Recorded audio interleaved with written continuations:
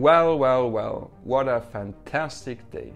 Hello and welcome to today's breaking news video of Alex SpaceX Talks.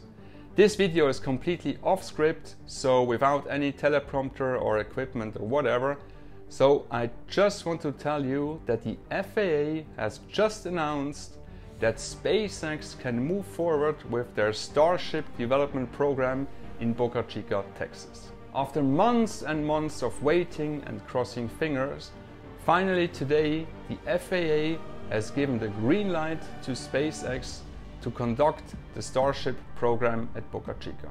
Today is really a good day because that means that SpaceX and Elon Musk can stay at Boca Chica, Texas, and they can further on conduct their test activities with our Starship and Super Heavy prototypes, currently Ship 24 and Booster 7. Ship 24, by the way, has last week successfully passed all cryogenic proof tests, and it had been taken back to the manufacturing tent where all the Raptor engines are being installed. Elon Musk tweeted last week that Booster 7 had already been properly equipped with all the 33 Raptor engines needed for our first orbital test flight.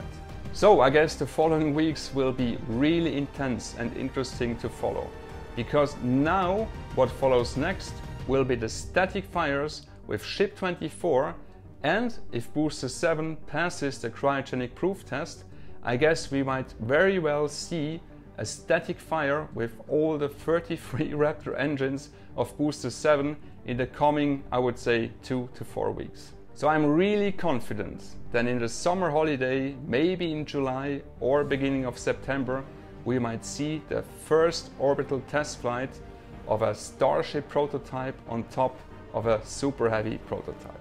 I'm really thrilled about this exciting news, and I'm already looking forward to welcoming you on my next video, which will be another in-depth Starship update.